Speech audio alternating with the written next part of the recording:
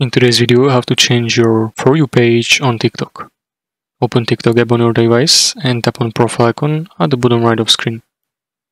Tap on Three Lines menu icon at the top right of your page and select Settings and Privacy from menu. Scroll down and tap on Content Preference. Tap on Refresh your For You feed.